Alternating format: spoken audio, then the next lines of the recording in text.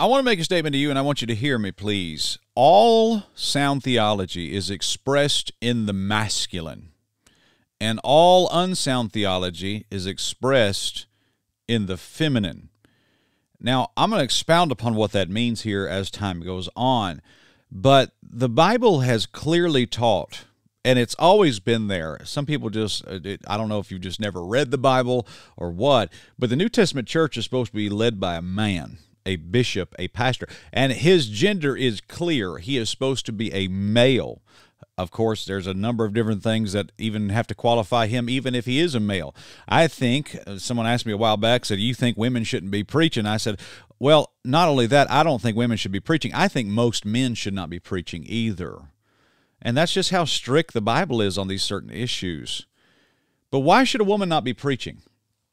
Well, it's because all sound theology is expressed in the masculine. It's all patriarchal. The Bible is a patriarchal book. It gives the gospel from a patriarchal tone. And all heresy today is expressed in a matriarchal tone, a feminine tone, a divine feminine tone. And Beth Moore is demonstrating exactly what I'm talking about in today's video. Don't go away.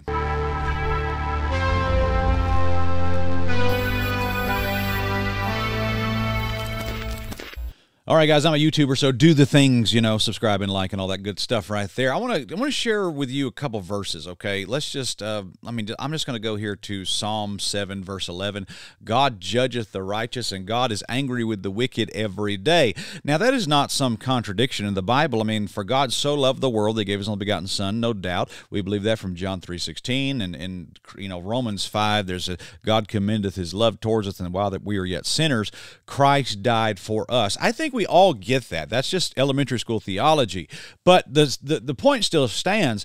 God judges the righteous and is angry with the wicked every day, and He is going to judge sinners. And really, there's going to come a day where Jesus is going to come to the earth, and He is going to destroy all those who have rejected Him.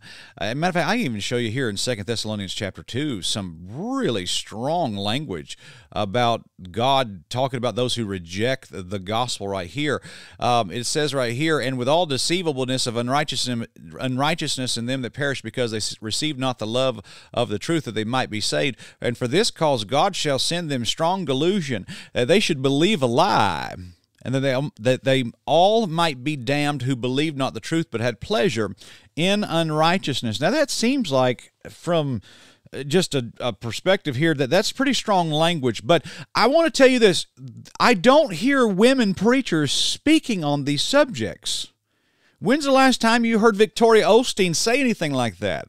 When's the last time you heard Joyce Meyer say anything like that? When's the last time you heard Priscilla Shirer, or, when's the last time Paula White Cain preached on hell?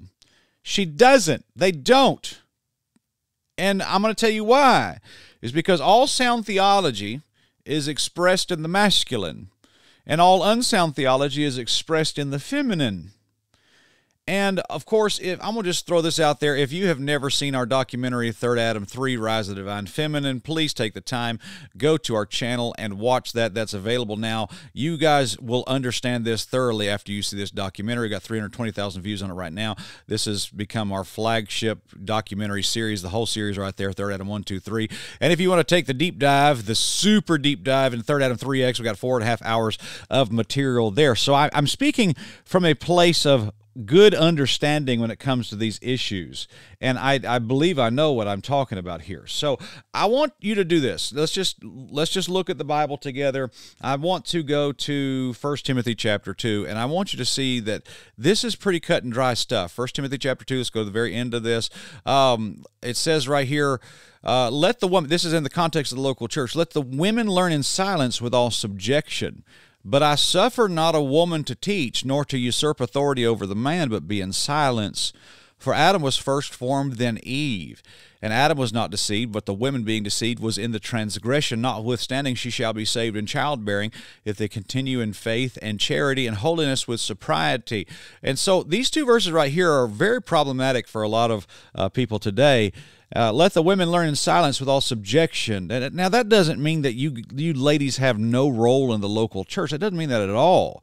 It just means that the expression and the articulation of theology needs to be done by men, because all sound theology is expressed in the masculine.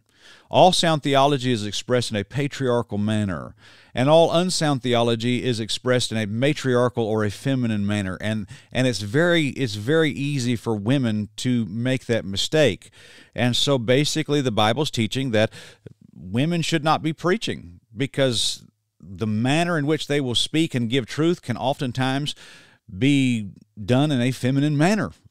I don't know why that's controversial. I don't know why evangelicalism can't get this. It says, "But I suffer not a woman to teach, nor to usurp authority over the man, but be in silence." That doesn't mean you can't sing. That doesn't mean you can't testify. That doesn't mean you can't share the gospel with people. It doesn't mean that kind of stuff. But when it comes to the people that are standing up articulating theological truth to the masses, those need to be men. That's plain as Jane right there in your Bible. Now, here's what I want to show you. Beth Moore has proven time and time again that she does not know what she's talking about. And here's the tweet that I want to show you, okay? This was tweeted out just a couple of days ago, January 14th. This was like 3 days ago from the recording of this video. She says, "For the life of me, I don't get the appeal of Jonathan Edwards to many." Now, for those of you who don't know, Jonathan Edwards was a great man of God, and he actually preached sinners in the hands of an angry God, and he was one of the men that was given a lot of the credit for the creation of the Great Awakening. Of course, here's some information on youth, 1703 to 1758.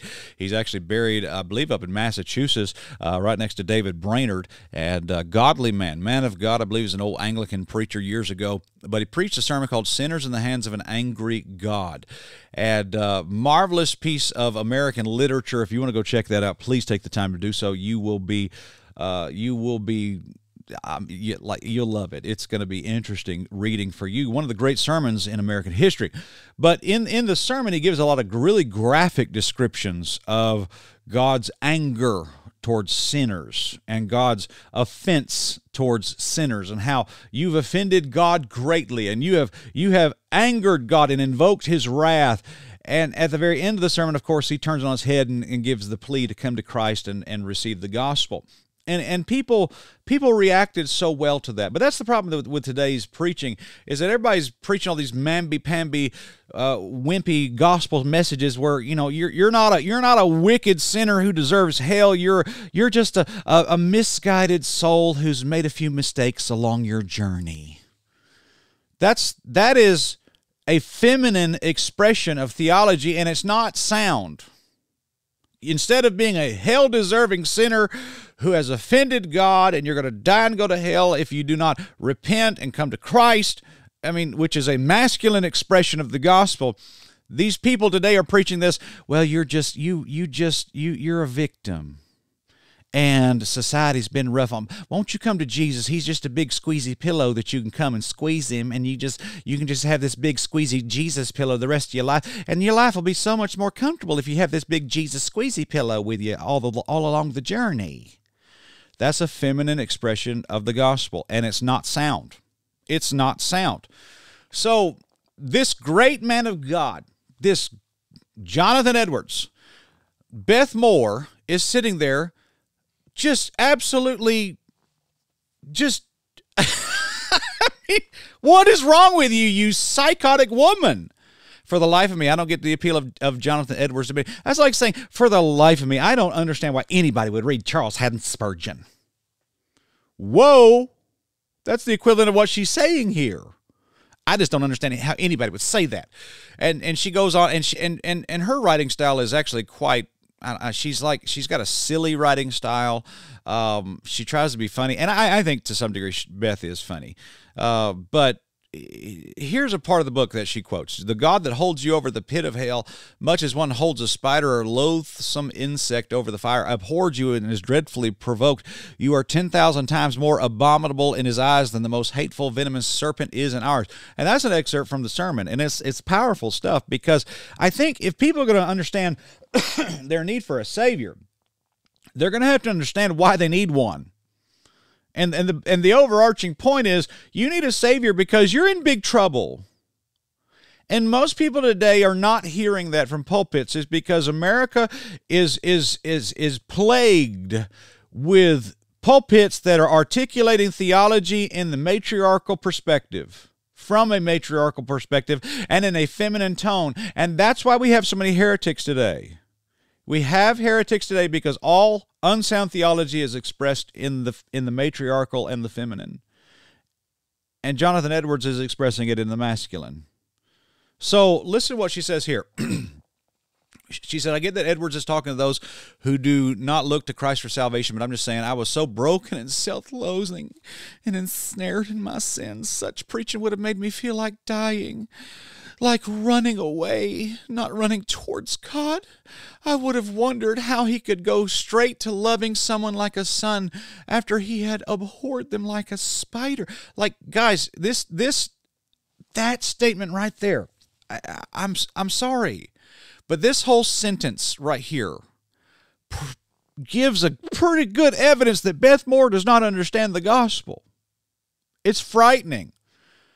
I would have wondered how he could go straight to loving someone like a son after that he had abhorred them like a spider. That is the miracle of the gospel. You were the enemy of God, and then you received Christ, and now you're a son of God.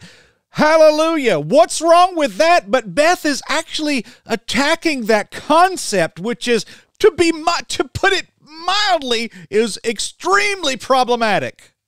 Wow. Go home, Beth Moore. She even says this thought process breaks down, of course, because it's certainly not like God, because I'm certainly not God. To be candid, I tend to like spiders. I mean real ones like Granddaddy Longlegs and Riding Spider, Charlotte and all. Anyway, I was such a messed up kid, so much shame. I could not stop making terrible decisions, such an unstable, boundaryless home. I think we can all say that. I mean, you know, I can identify with that. What drew me to God was merciful, beautiful Jesus. Yes, Jesus who could warn the ever-living fire out of you, but Jesus who could tell you everything you'd done, yet somehow in doing so be all a light with such holy love towards you that his confrontation gives you dignity. You need to feel like maybe in him and his eyes you're worth saving. That's problematic right there, because really none of us are worth saving. The only worth is in Jesus. Jesus was the only thing that had value. I don't have value. Spencer Smith is nothing. I wasn't worth saving. Christ is the one who has all the worth. And I received him, and so his worth is transferred to me. I'm nothing, and you're nothing. But see, this is why the Bible said what it said. Suffer not a woman to teach, nor to usurp authority of the man, but be in silence. Because when we start expressing theology in the feminine, like is right here, then guys, it all goes to pieces real quick. And you run into town and tell everyone you can find, come and meet who I've met. And she even says this. She says, I guess what I'm trying to say is that I'm no big theologian. Now, I'm going to agree with you on that one. I'm no big theologian. You shouldn't be a theologian, Beth. You shouldn't. But I just don't think you're a spider, and I don't think God abhors you. There's a number of different things wrong with this. Now, here in Romans 5:6, we find the verse that, for when we were yet without strength, in due time Christ died for the ungodly. For scarcely for a righteous man will one die, yet peradventure for a good man some would even dare to die. But God commendeth his love towards us, in that while we were yet sinners, Christ died for us. That's the gospel. Much more then, being now justified by his blood, we shall be saved from wrath through him. For if when we were enemies, we were reconciled to God by the death of his Son, much more being reconciled, we shall be saved by his life. And not only so, but we also joy in God through our Lord Jesus Christ, by whom we now have received the atonement. That is the gospel. But here's the thing. The gospel that Beth Moore preaches is all love and none of the negative stuff. For example, I was an enemy of God. For when we were enemies, okay, we were also sinners. We were wicked sinners and enemies of God. And it even says here that we were ungodly. So listen, you cannot say the gospel that you're an ungodly sinner and that you're an enemy of God. You cannot speak that in the feminine matriarchal tone. You have limited what the Bible says. And now, when you speak theology in a matriarchal tone, you cannot speak the whole counsel of God. Okay? Look, I understand we've all gone astray. All of us like sheep have gone astray. But listen, we cannot risk preaching a gospel that is all love and no judgment. That's the point of all this. A gospel that's all love and no judgment is not a gospel at all. Quite frankly, I'll tell you this, I would say a gospel that's all heaven and no sanctification is really not a gospel at all either. And that may be for another video. But what Beth is saying here, and here's the point that I have made, and I want to express to everybody. All unsound theology, and I even posted this on Twitter myself, all unsound theology is expressed in a matriarchal manner. Sound doctrine is always expressed in a patriarchal manner. Unsound doctrine is always expressed in a matriarchal manner. 1 Timothy 2:12, but I suffer not a woman to teach. It's done well. But listen, I believe I want to explore this topic further and try to just give some good information on this, because I think this is very important stuff. And we'll dig into this as time goes on. But listen, this is not a secondary issue. This is a very serious thing. God has not called women to be the mouthpieces and the articulators of truth in the church age. God has called bishops, qualified bishop men, to do that. Now, that doesn't mean that women can't do stuff. I've got a lot of information even here on my iPad. There's a lot you women have to do in the church, and there's plenty for you to do, trust me. But the pastor and the preaching needs to be done in the masculine. It has to be. If not, we're gonna eventually devolve into heresy, and I think that's what's going on. I'll even show you this. Church of Thyatira, Revelation chapter 2, they were good people doing good stuff. I mean, they had faith, patience, and works, but they let the woman stand up and teach, and her name was Jezebel. They suffers that woman Jezebel, who calleth herself a prophetess, to teach and to seduce my servants, to commit fornication, to eat things sacrificed to idols. That's the progression. When it's expressed in a matriarchal tone, it gets away from holiness, and it gets away from separation.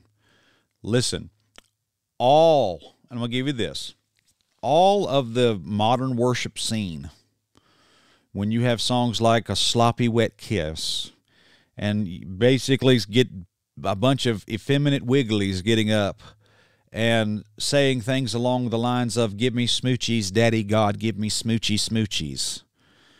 It sounds like a Hallmark movie.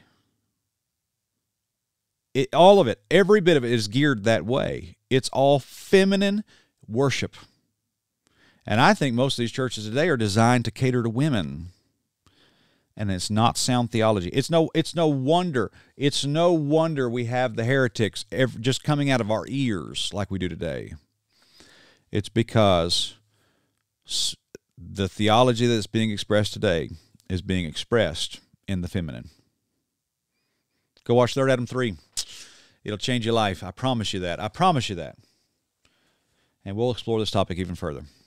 I think Beth Moore needs to stop. She's making it worse on herself. She's confusing your wives and you women. Quite frankly, I think if you're a man and you're watching this video and there's a Beth Moore book in your home, you need to go take it and just throw it away. Don't even ask. Just do it. Get it out of your house. I would say the same for Lisa Tierkirst, and I would say the same for Priscilla Shire and Joyce Myers as well. Get it out. Because it's dangerous. God bless you, friend.